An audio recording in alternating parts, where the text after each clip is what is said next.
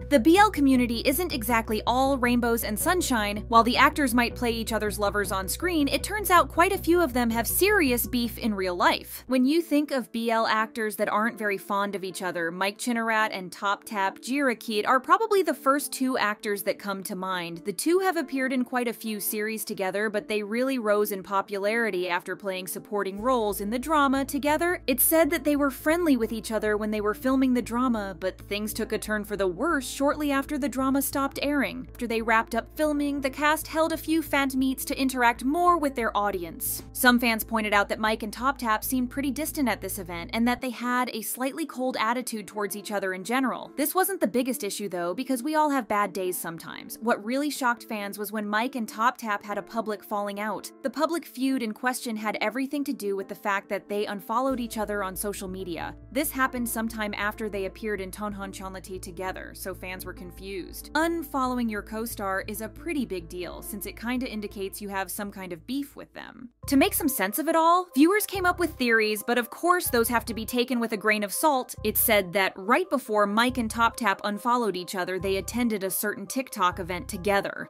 Some people speculated that they could have had some sort of fight there, but that seemed very unlikely. The most popular theory is that Mike allegedly got into a relationship, and him having a girlfriend put a strain on his friendship with Top Tap. It's been rumored for a while now that Mike is seeing Thai actress Gaji. Although they haven't confirmed anything, their fans believe there's really something there. So when Mike unfollowed Top Tap, they assumed Gaji had something to do with this. Perhaps Top Tap didn't like her, or they had a difference of opinion which resulted in Mike unfollowing him. Others argued that she might have been jealous of people shipping them together, so she asked Mike to unfollow him to put an end to the ship. No one knows what actually happened between them though. When Mike shared the trailer for their series Mama Gogo, he tagged the entire cast except for Top Tap. This stirred up even more drama, as fans were convinced that Mike blocked him, since you can't tag people you have blocked. During one of his Twitch streams, Top Tap finally spoke up about the issue, but it didn't give fans any closure. He explained that he didn't want to blame anyone for what happened between them because he didn't want the issue to get bigger than it already was. He shared that even if Mike ever decides to speak up about it, he'll choose to stay silent because, in his opinion, that's the best way to handle the situation. He told fans that he'd love to answer their questions, but he explained that a difficult situation like this doesn't really have a solid answer. He then urged them to refrain from asking more questions about the situation. Judging from this, it seems like they really did have a big issue, but luckily they were professional enough to ignore it whenever they were in public together. Whatever happened to them is one big mystery, but fans still hold hope that they'll reconcile in the future. In 2022, they starred together in Sky in Your Heart, and it seems like they can be civil with one another. However, their relationship is strictly professional, and it doesn't look like they ever acknowledge each other much. Even when filming, they mind their own business, and maybe that's for the better.